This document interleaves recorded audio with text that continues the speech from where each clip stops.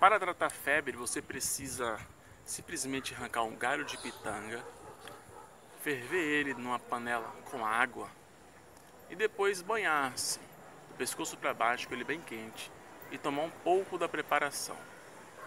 Logo após isso, você precisa se enrolar numa coberta grossa, não secar o corpo, mesmo enrolado na toalha.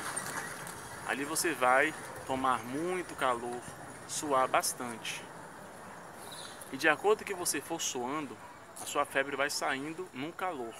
Não pise no chão e não tome resfriado. Eu te garanto que, imediato, após pelo menos 1 hora de relógio, a sua febre vai sair toda. Acredite.